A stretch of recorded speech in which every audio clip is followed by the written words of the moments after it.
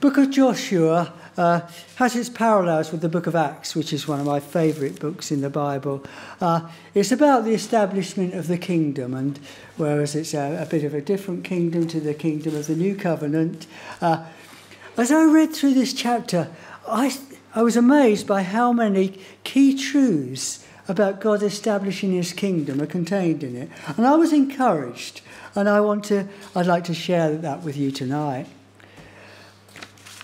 At the end of chapter 5, we have this meeting, or Joshua has this meeting with this commander of the army of the Lord, who we would take to be the Lord himself. That may be questionable.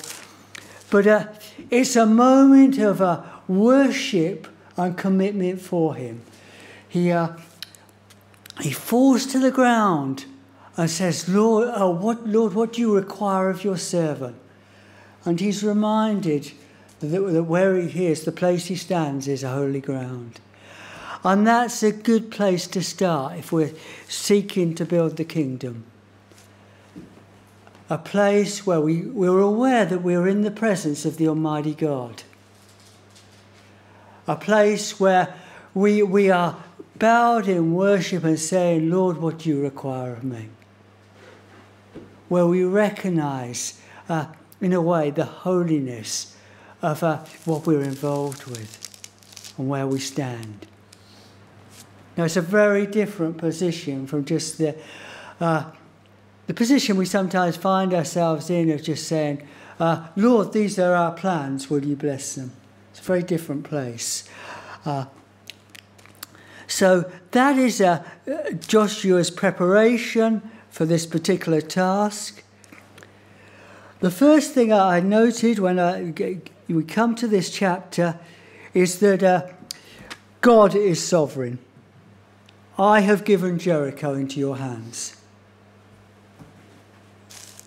God was building his kingdom, and God was directing his people, and God was sovereign. He was in charge. It wasn't about what Moses was done or what Joshua had got to do. They were his servants. They obeyed instructions. But God was acting to establish a kingdom.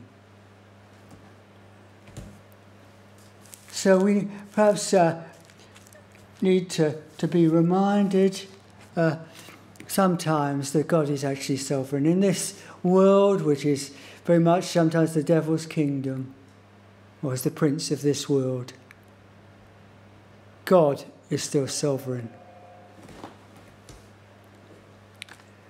Second thing we'd like us to note is that the means of establishing the kingdom are God's.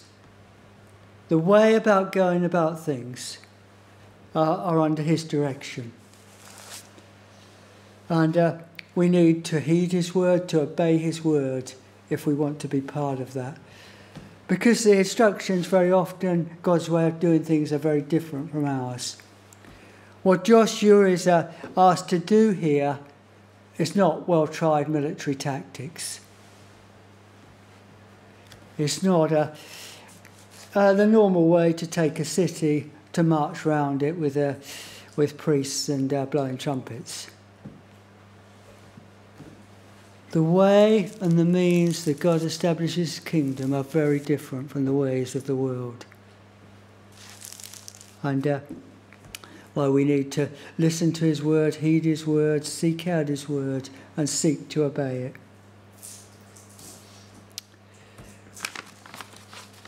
The third thing, and perhaps the very key thing, is that the Lord's presence is central. The abiding presence of the Lord. Moses, at the beginning of the Exodus, was given the promise by the Lord, my presence will go with you and I will give you rest. And in this particular exercise, we see that the Ark of the Covenant, that signifying the presence of God, is right in the middle of what is happening. As the priests on either side, the military men on either side, but in the middle is the Ark of the Covenant, the abiding presence of God. And for us, the Holy Spirit in our lives, the Holy Spirit bringing the presence of Jesus as we meet together, the Holy Spirit empowering us for ministry is absolutely central to the kingdom, to who we are, and to the success of God being able to use us to establish his purposes. Rahab's testimony was to the spies, we trembled as we saw what you were doing. Your God is the God of heaven and earth. He's the true God. She saw, and all the people saw, that somehow this people were different. It wasn't that they were some advanced military force. They were...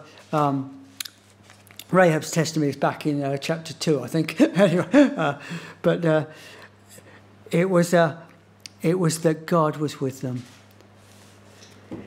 In 1 Corinthians chapter 14, where Paul speaks about spiritual gifts, where he's speaking about prophecy, and when the whole church prophesies, he says, if an unbeliever comes into your meeting, he should fall down on his face and say, God is truly amongst you.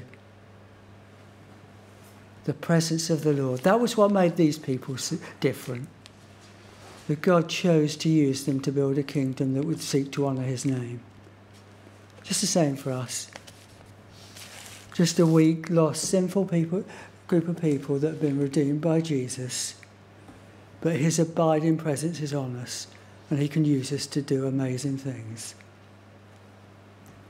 The central presence of God.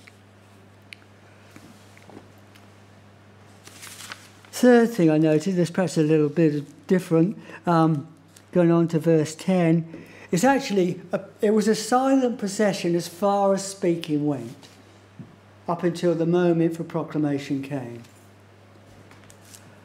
And the importance sometimes of waiting upon the Lord is to be silent. We are commanded that in a number of places in the Bible. There is this place of very much when you're waiting upon the Lord of being silent. These people had a habit of just voicing their doubts, their frustrations, and their unbelief, and they'd brought disaster upon themselves a whole number of times through the Exodus. This is a time when they were promised, or Joshua was promised in chapter 3, he was told to consecrate yourselves because I'm going to do wonders amongst you. The Almighty God was doing great works amongst his people, and it was a time when they waited upon him, and it was a time to be silent unless he called them to speak. It was, in a way, quite an awesome time. This almighty presence of God doing these amazing things as he established the kingdom. And the place of being silent before the Lord also has its place along with that of proclamation.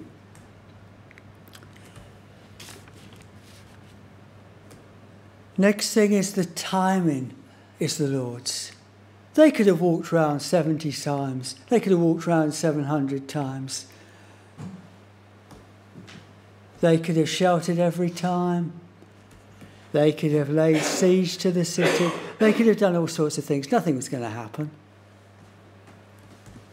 It was completely in the Lord's hands. And they couldn't manipulate the Lord. They didn't have the power in their own strength to overthrow this city. It was completely upon the Lord's grace and the Lord's timing. And they had to obey his instructions and wait upon his timing. And it's certainly, I think, over the Christian life, one of the hardest things I've dealt with is that ability to try, to even to seek to understand the Lord's timing, let alone to wait upon him for it. And in an instant society, it I think is perhaps a frustration for many of us. No, it wasn't a case of going straight in. They had these 7 days of waiting.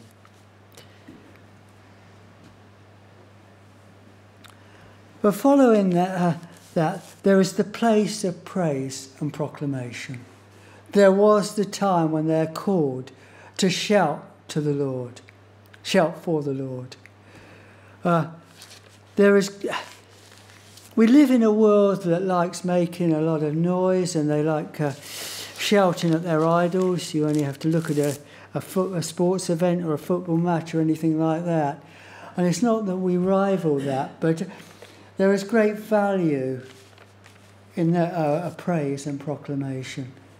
It tells the Lord that we love him, and that but it also, there's value, I think, in confession, in reassuring us of the truths that we have. Why Charles Wesley hymns and Isaac Watts hymns are full of theology, that we're confessing truth. And as we confess that truth, it becomes real for us because the Holy Spirit works through it. But there's also, I think, the role of telling the devil where we stand. And that we stand on the Lord's ground. Great value in proclamation and praise. There's one reason, and one of many reasons, why I think it's important that a chapel like this is kept open, and that there is a people upholding the name of Jesus and giving praises to him. I think it just brings benefit to us. I'm sure it brings great benefit to the community, that God's name is, the name of the Lord Jesus is upheld within the middle of the community. There's great power in praise, and it does bring down barriers, it brings down walls as the Holy Spirit works through it.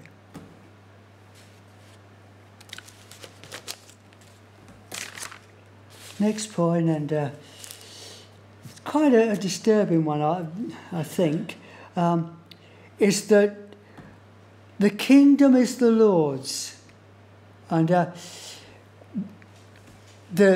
we're not seeking our own glory or our own material gain. That's verses 18 and 19. And you only have to turn over the page to look at the next chapter and look at the sin of Achan to see what a problem that is for us. Somehow, what God has allotted us with is sometimes not enough. Sometimes we want to share in the glory. Sometimes we want, we're not secure. We want material gain or somehow riches for ourselves. And I think it's probably one of the most crippling factors for the church, is that of people seeking their own glory or their own gain.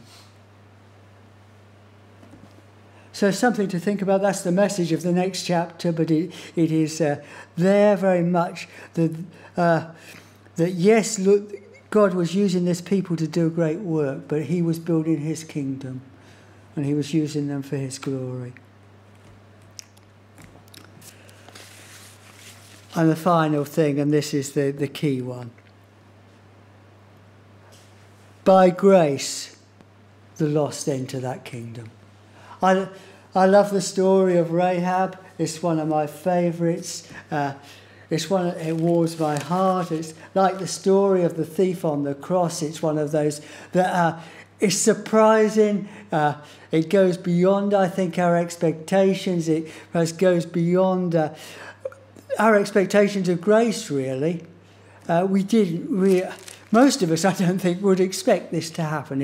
It's a lovely bonus in this story. That out of a condemned city, a condemned people, a people under imminent judgment, this woman perhaps of questionable character, has seen what God is doing, and she has reached out in faith and she has sought to join these people, and she is saved out of that situation. And it was a wonderful illustration of grace. A grace that perhaps goes beyond our expectations and beyond our prejudices. It's a wonderful example of salvation by faith. It's a wonderful example of a ministry to the Gentiles, a ministry that goes beyond the people that we expect to be part of it. It blows apart our prejudices or our limited vision. That out of a completely lost situation, like the thief on the cross, people can still be saved and be drawn into the kingdom of God. And Rahab didn't become part of that people. She had a key place there. She became part of the royal line. She has a place in the Hall of Fame of Hebrews 11 amongst the greats of faith. She's even held up by the no-nonsense James as an example of both faith and works. The grace of God that goes beyond what we expect.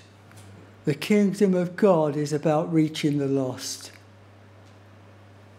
And sometimes our limited faith and our limited vision loses sight of just how far that grace can reach.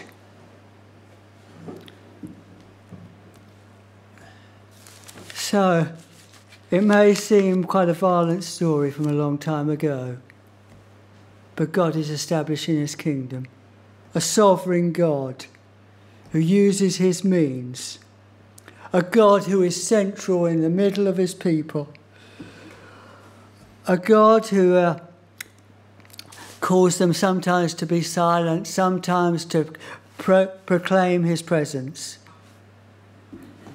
A God that is building a kingdom that will give glory to his name, but also a kingdom which will draw in the lost to salvation.